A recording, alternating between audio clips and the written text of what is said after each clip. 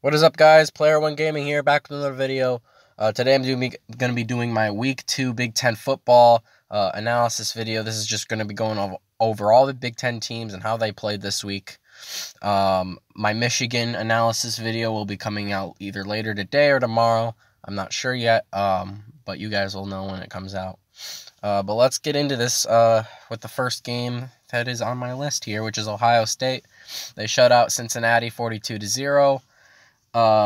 Ohio State is, I expected Cincinnati to score some points at least. That's not the case. There's a shutout, and Cincinnati's not a bad team at all. They're not great by any means, but they're not a bad team. And shutting out a team is already hard enough, so this is very impressive.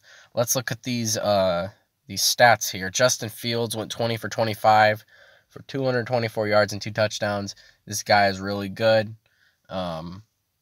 He didn't look great in the spring game or anything, but that does not matter anymore. No one cares about that. Justin Fields he is really good. J.K. Dobbins, 17 carries for 141 yards and 2 touchdowns. That's very good as well. So yeah, let's look at these team stats.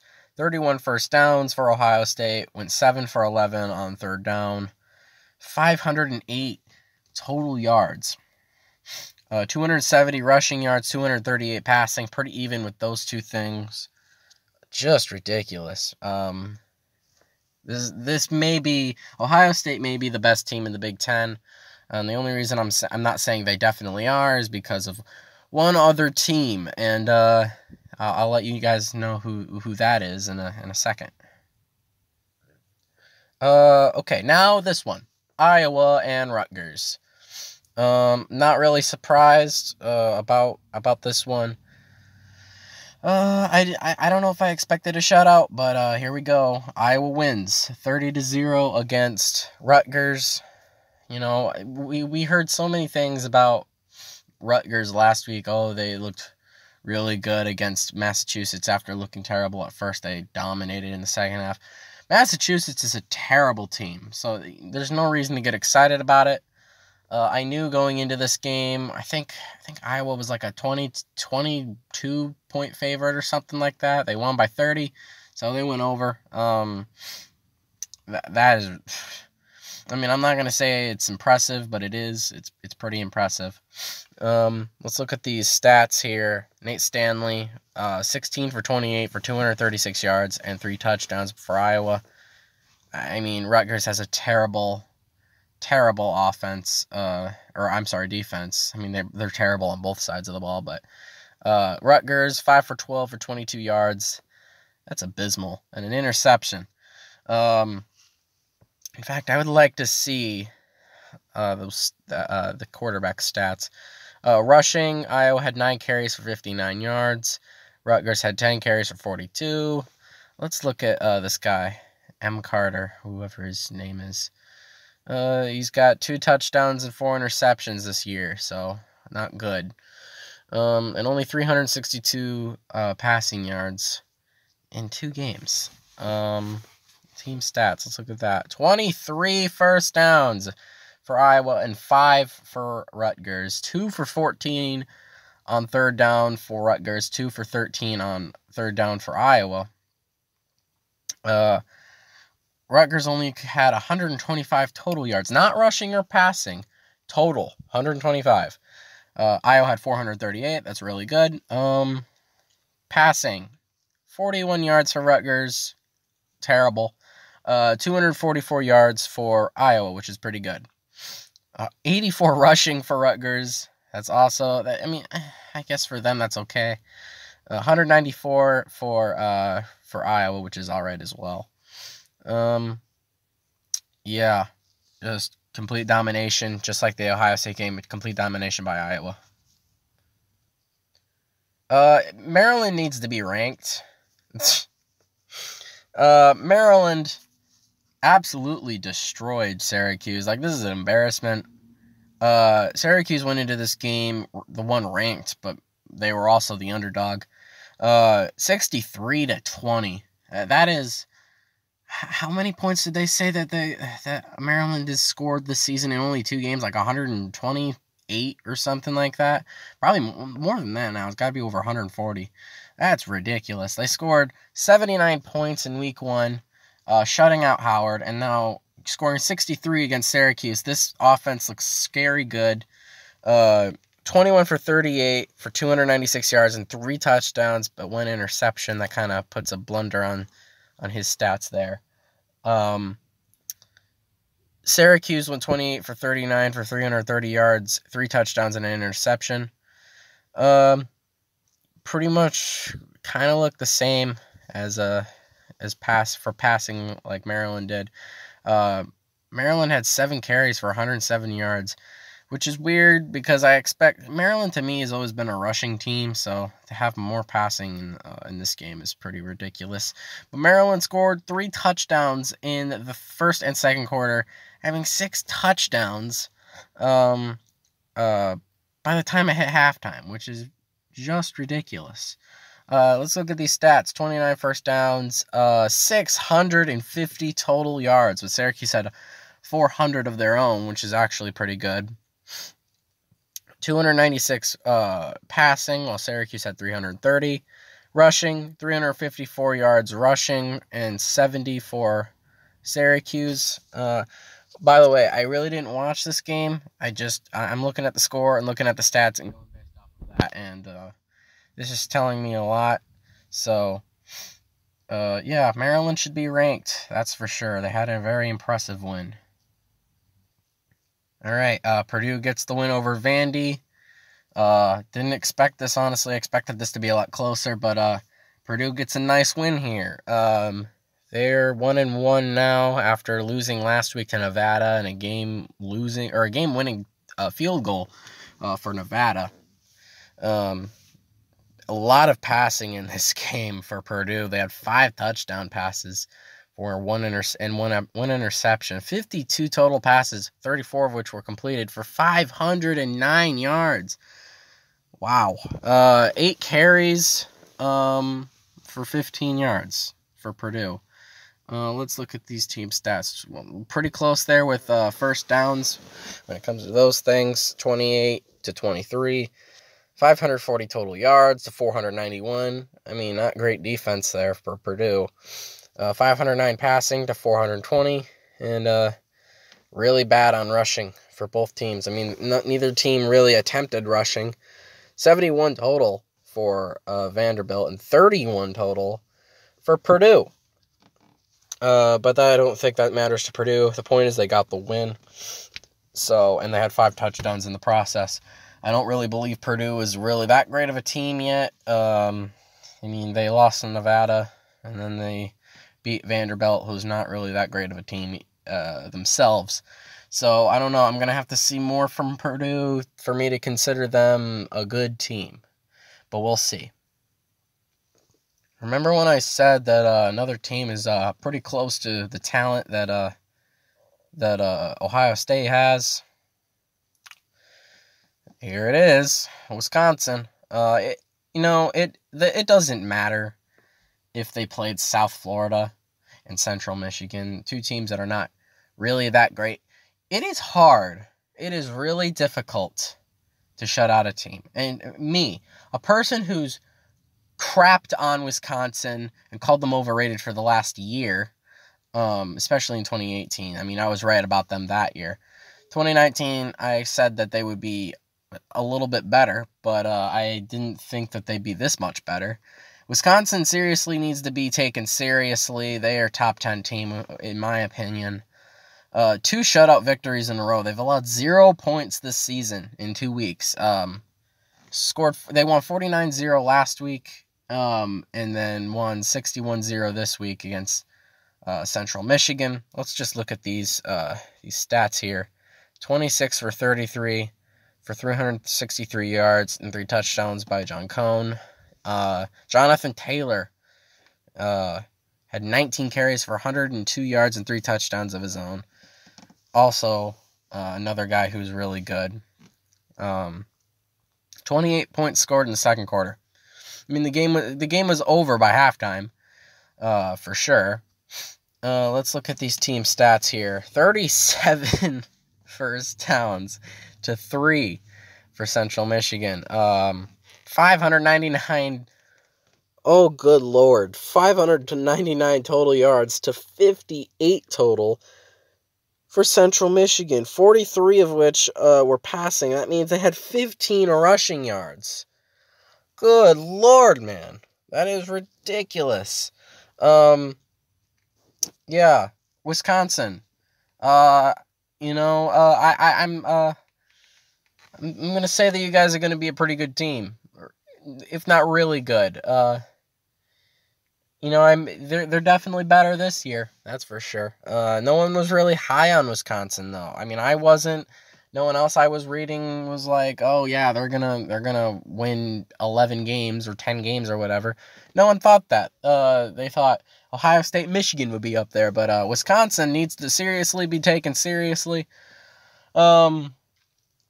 Wisconsin's a great team, without a doubt. And I never thought I would say that this year. They're a great team. Top 10 without a doubt. But we'll see. We'll see what happens in the coming weeks. I think they have a bye week, and then they play Michigan. That's their first real, I guess, challenge. I mean, that's their hardest opponent yet. But we'll see how that goes for them as well. So let's move on now. I guess I was right, or I guess I was wrong actually about Nebraska. I have them winning 9 games, and I'm not saying that that's not a possibility still, but I don't know. I don't think so. I don't think so. No, they're no longer ranked. I mean, there's no way that they're ranked. They were 25 and lost to an unranked team. They're not ranked anymore. And they shouldn't be. Let's see how they looked. Adrian Martinez had 16 for 26 yards for 290 yards, 2 touchdowns, and an interception. I mean, that's not terrible, but that's also not like fantastic numbers or anything.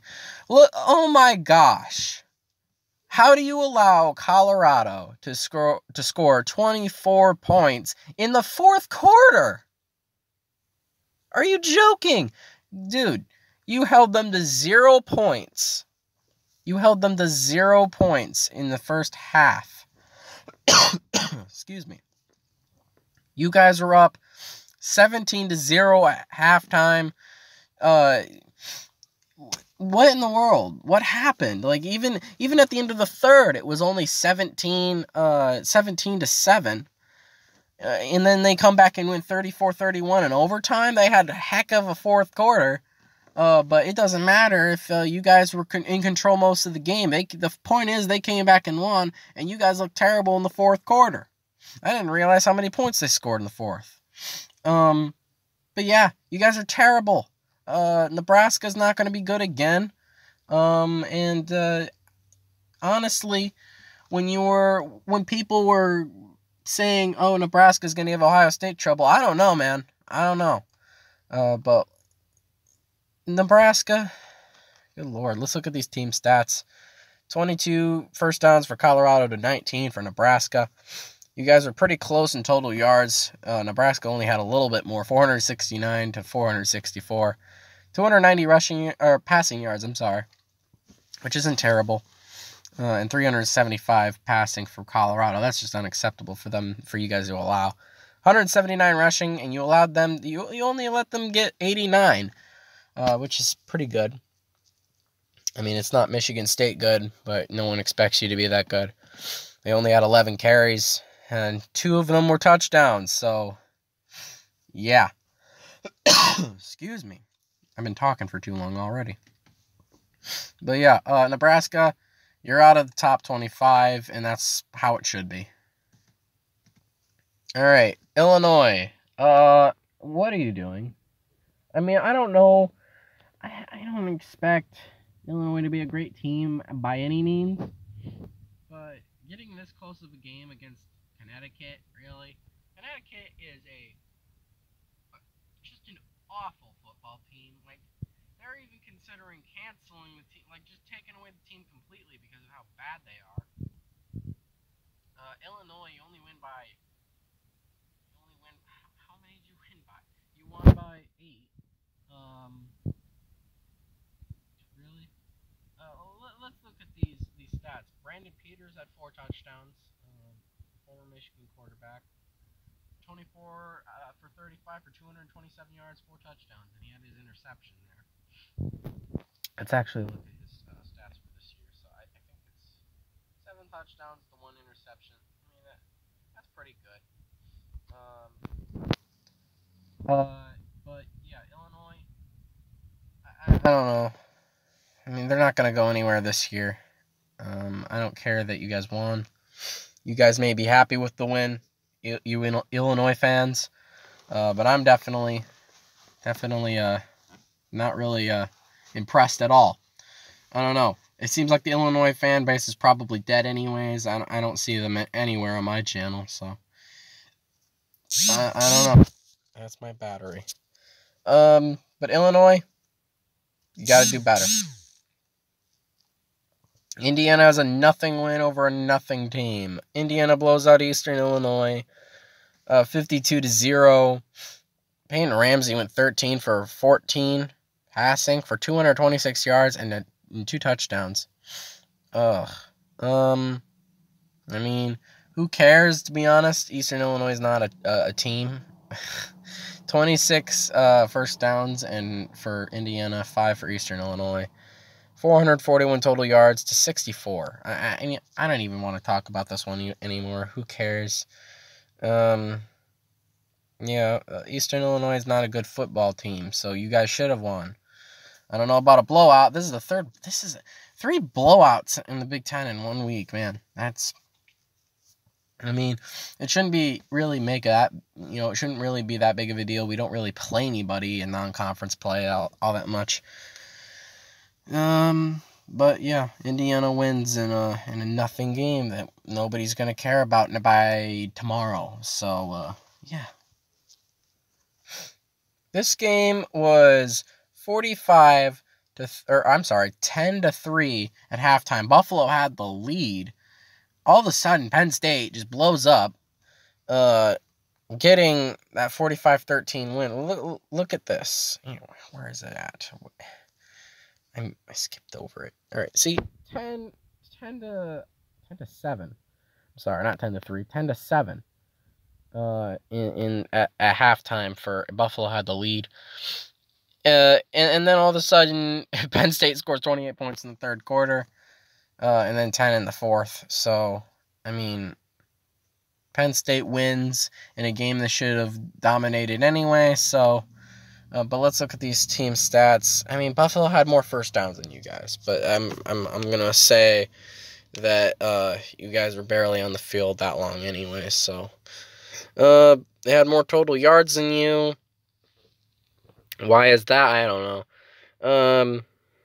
You guys only had 78 rushing yards and 279 passing yards. So, I mean, not bad, but you guys should have won this game anyway by dominating fashion. Sean Clifford went 16 for 22 for 279 yards and 4 touchdowns. That's pretty good. So you guys get the win here against not a very bad Buffalo team. Congratulations.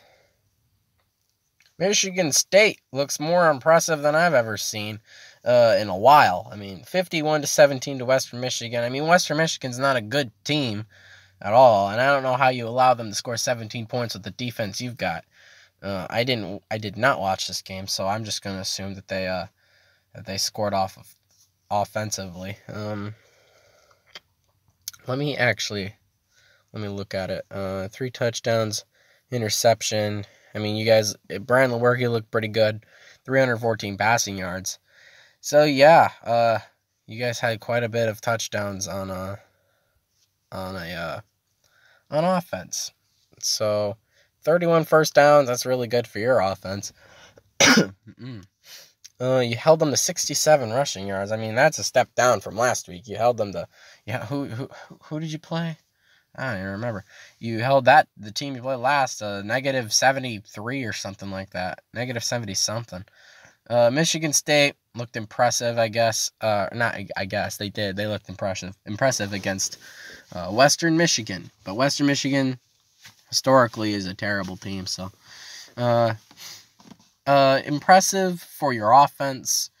Defense, I don't know what happened there. I mean, how do you allow them to score 17 points? I mean, Michigan allowed 3 points last year when they played Western Michigan. So, I'm going to say that you guys put in your backups. Yeah, that's definitely what it is. You guys put in your backups. So, impressive win. Here's one team that is not going to be good this year is Minnesota. I mean, they're 2-0 right now, but that's not going to... Their winning record's not going to stay for very long. They get a 3-point win in double overtime to Fresno State, a team that is 0-2. Let's look at these stats. 16 for 23 yards, 234 yards. 16 for 23, 234 yards and 2 touchdowns. That's good for your quarterback there. You guys had a 14-10 lead at halftime, and it was close pretty much all the way through. 24 first downs, 380 total yards. I mean, you looked pretty decent, I guess, on passing and rushing. But not against a team like Fresno State. I mean, Minnesota, when it comes to playing other teams later this season, you guys are not going to be good. You guys are not. I mean, I heard people saying Minnesota was going to be the dark horse Big Ten West team to go to the Big Ten championship. That is not happening. No way. Minnesota, your season, it's going down the toilet pretty soon. I'll only go over this one quickly. Michigan wins in double overtime to Army, 24-21. Now, it looked sloppy, right? Patterson looked sloppy. Fumbled the ball again. We had 4. I'm sorry, I'm a Michigan fan. We had 4 fumbles. How do you have 4 fumbles again? And what was it, 3 of them were on Patterson? Two of those 3 were recovered by Army, and one of them led to an Army touchdown. Unacceptable, man. They had the lead at the beginning of the game. They had a 7-0 lead, just like the Middle Tennessee game. And this was a carbon copy of Week 1. This team was a carbon copy of Week 1. The only difference was we were playing a much better team who had a chance to take a 21-7 lead at one point. Thank goodness we got that interception, which led to a touchdown. But good Lord, man. Shea Patterson went 19 for 29 for 207 yards, but he didn't have a touchdown. And at least Army threw a pick, which really helped us. Zach Charbonnet took him 33 carries to get to 100 yards, but he got 3 touchdowns. So, I mean, he's the player of the game for sure. 340 total yards, and it took us, what did it take us? 2 overtimes to get that win, right? Go into overtime. I mean, we were lucky to win this at all, right? We went into this game. We were about to go down 21-7 at one point. Get the pick, tie the game up at 14. Army has a chance to score a 50-yard field goal to win the game with like 2 seconds left. Their Army kicker has never kicked a ball in his life. He's never kicked a field goal from that long before. He's only kicked extra points. And thank goodness for that, because he missed terribly. He came somewhat close, but he didn't hit it. He hit it wide right. And we go into overtime. They get the ball first. They score. Almost immediately they score.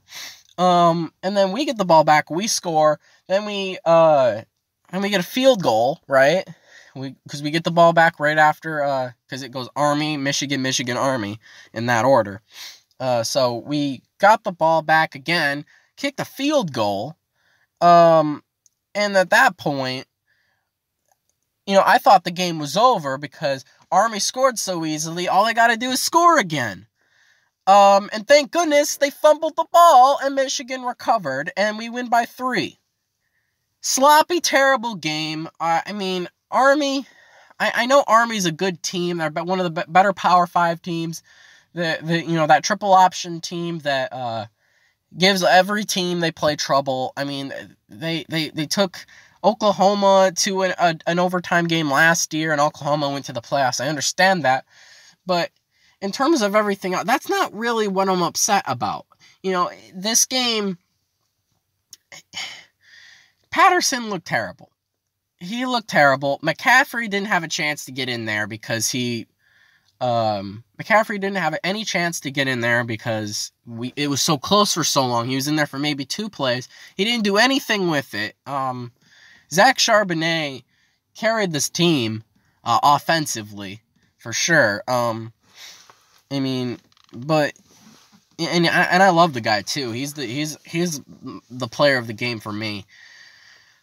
But good Lord, I mean, we have a bye week next week, which I guess is good. But we got to play Wisconsin in 2 weeks, and that's a team that looks like a top 10 team. We do not look like a top 10 team. And I predicted Michigan to win this game against Wisconsin, and I may be changing that. I'm going to change it right now. Wisconsin is going to beat Michigan in 2 weeks. Because I know this game was probably expected to be close, or somewhat close. But with how sloppy we look on offense and how confused we look on offense, there's no way, man. There's no way. Team stats. Let's look at this. How many rushing yards did we let them have? 200 rushing yards. Are you kidding me? I mean, I guess that's pretty good for a team that rushes pretty much all the time. They only had two passes, and you know, Army always runs the ball. So, I mean, I guess 200 yards is not terrible for a team that constantly runs the same plays with the triple option, right? Sloppy game. 24-21 in double overtime. Not one of those touchdowns or any of those points were scored off of a pass, which is what Michigan needed to do, right? But at least Zach Charbonnet had himself a game. I mean, this guy's a freshman. He's going to be with us for a while, so I'm glad. And I really like the kid, so. Yeah.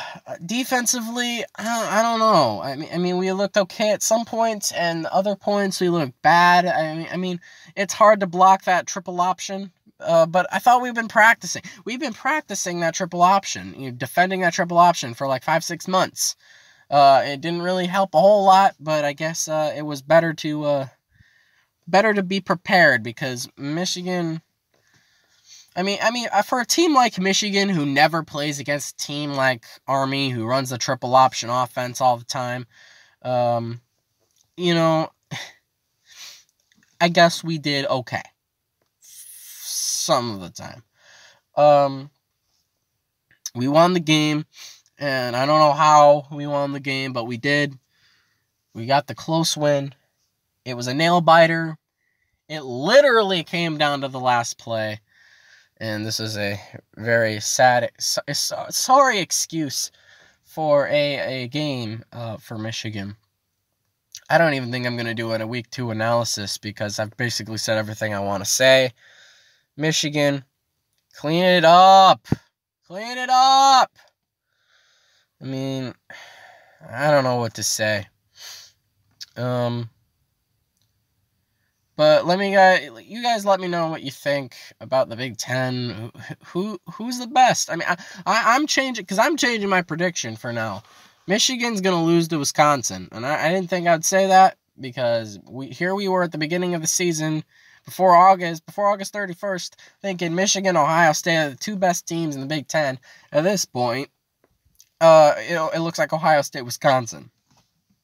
When it comes to the Big Ten East, Michigan State could still be better than Michigan. I mean, you don't know. With this Michigan State defense, right, and how bad the Michigan offense looks, and how confused and just downright terrible they've looked, I wouldn't be surprised if we lose that game against Michigan State.